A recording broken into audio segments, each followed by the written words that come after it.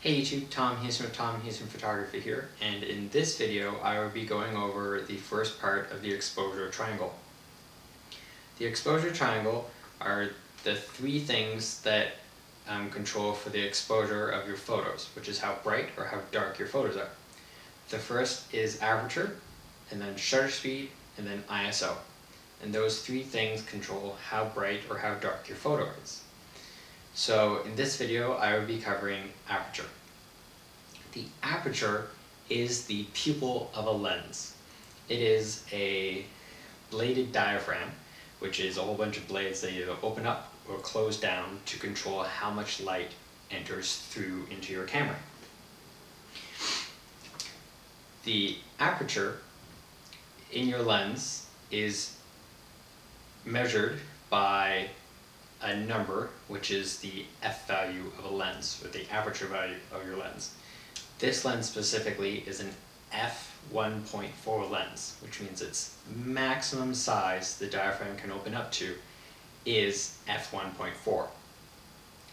And with aperture values and the diameter of your diaphragm, it is an inverse relationship, which means the smaller the number, the larger the diameter. Or the larger the number, the smaller the diameter. So a large aperture value would be a very small diameter of your diaphragm, which would let in not a lot of light. A small aperture value would be a very big diameter of your diaphragm, or big aperture, which allows a lot of light to come in. And this is how you use your aperture to control how much light enters in through your camera. You can either make your aperture larger or smaller.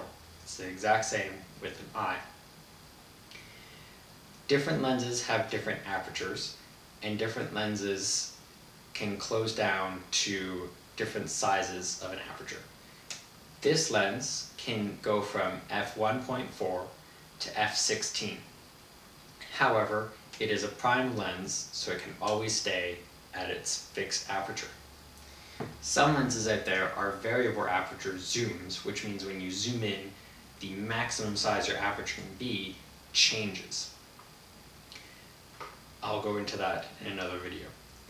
This lens is an f4 lens, which means its maximum sized aperture is only f4. However, this lens can stop down or close down its diameter of its diaphragm down to a much smaller hole than this other lens.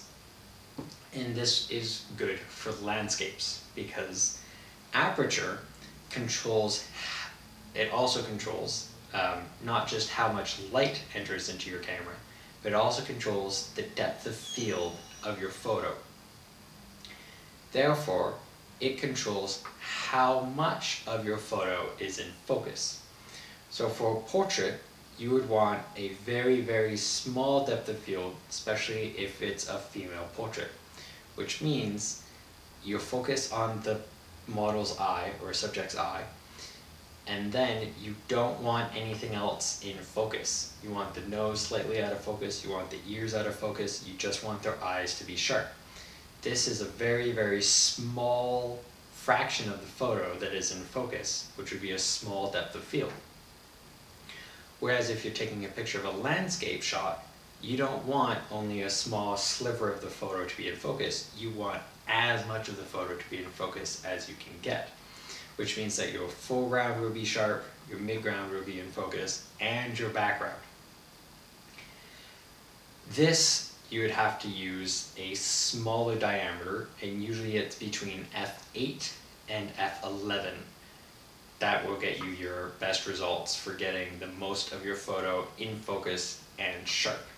Whereas with your depth of field for portraits, you want it to be very, very small, which is as big of an aperture you can get on your lens. To show examples, here's an example of a portrait I took with a 50mm f1.4 lens on a D90. And as you can see, the eye that's closest to you is very, very sharp. It's definitely in focus. However, everything in front of that point and behind that point gets out of focus very easily, which means that her hair on her shoulder is out of focus, The background is definitely out of focus, and that is known as bokeh, which is the out of focus part of a photo. And this makes for a very good portrait because it allows the subject to be isolated in the photo because it is the only thing that is in focus. Whereas in this photo of a boardwalk, you want as much of the boardwalk in focus as you can get.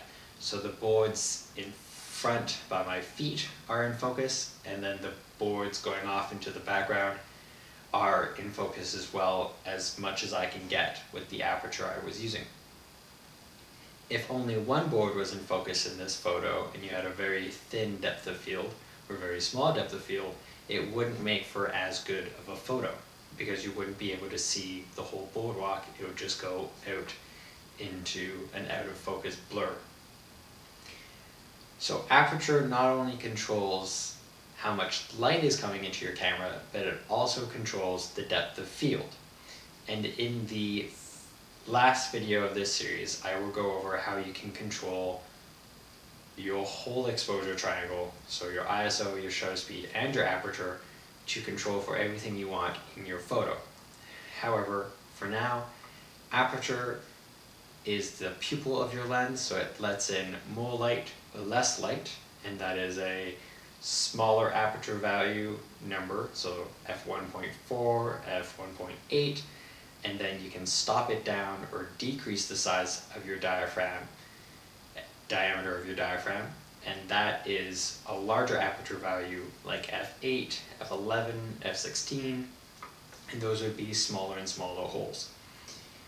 And that also controls how much of your photo is in focus.